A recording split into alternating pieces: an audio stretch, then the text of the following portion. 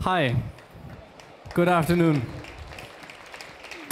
You expected a woman, I know. And my co-founder is actually a woman, but we had a child some weeks ago, so I'm doing the presentation, and I'm also carrying the CEO title for a couple of months, which then I'm gonna give back to her. So, and my other co-founder, Mike, was supposed to hold this presentation, and he called me this morning and said he's sick, so I took over his slides, and I'm going to take my voiceover on his slides. So the first slide begs a question: what do women want? And this is a question that we've been asked early in our existence. We launched the app a year ago. And it's quite a tricky question to answer if you are an app developer. And it's also quite a provocative question, which in some ways is not really satisfying. And at Clue, we tried to think deep, so we asked, what are women? Where's my, how do I click? Here I click. What is a woman? And this is not an easy one, because today we see that gender and sexuality are rapidly changing. It's not like you can easily say it's a man or it's a woman. There is no heterosexual and homosexual. There's all kinds of things plotted on a large metric. So the idea that you can just say, this is my user and I'm going to segment it this way is not there anymore. But for us at Clue, a woman is a woman that has a cycle, or if you want to have the biological term, that has a uterus. And this is what the cycle looks like. It is a beautiful graph of different hormones that are present during about 4-week period for a lot of people in the world. And for me, this graph is actually a beauty. It's a narrative. It's a story. It is like music in a way. And the interesting thing is, it happens for a lot of women month over month over month over month for 30 years of their lives. And it begs a lot of questions, because if this is music, then there is a lot of sounds during that cycle. And these sounds are all kinds of effects that come with the cycle: cramps, bleeding, cervical fluid, mood changes, sex drive, orgasm, etc., etc. Everything is changing every month.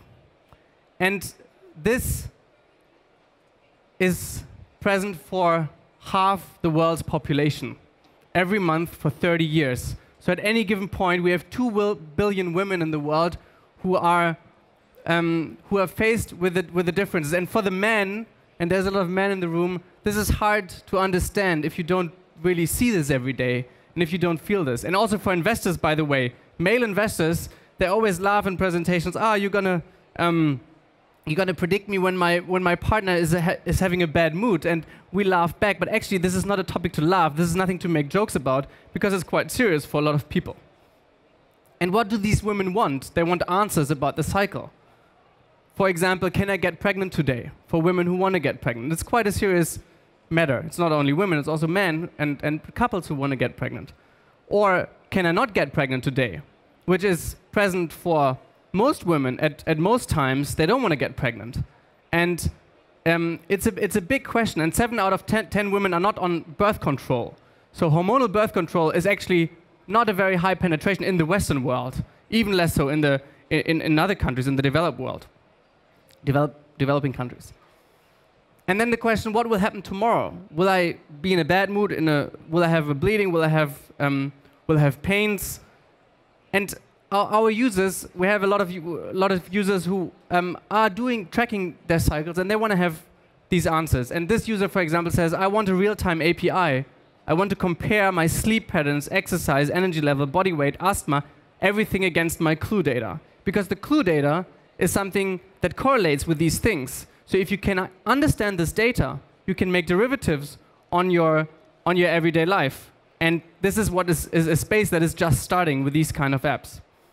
And this is what the app looks like. It's an intuitive interface to track these kind of data every day. And the everyday tracking is really important, because we saw a couple of variables earlier.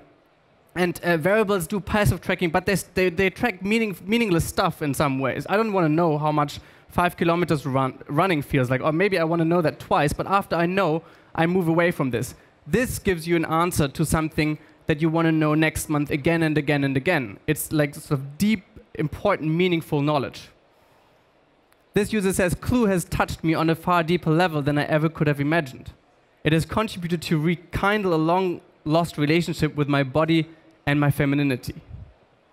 So what is this about? This is about empathy. This is about giving an app that empowers and gives meaning to the feelings that you have every day.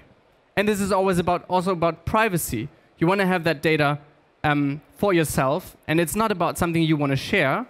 You may upload it to our service so we can make more meaning of the data, but something that is inherently private. And today, I want to share what the vision we have with this is. And where we want to go with this is we want to predict exactly when someone can or will not get pregnant based on the data set that we gather and in the future data set that comes through the variables in it, because there's a lot of correlations that we can see. And we will also know when symptoms will occur with scientific validity, because this is about science. This is not about some tracking app that says something. We need to be able to go through clinical trials with our data. So our vision is to radically innovate and advance female health, or to put it differently, to build an alternative to hormonal birth control, because data can actually do that. And that's Clue. Thank you.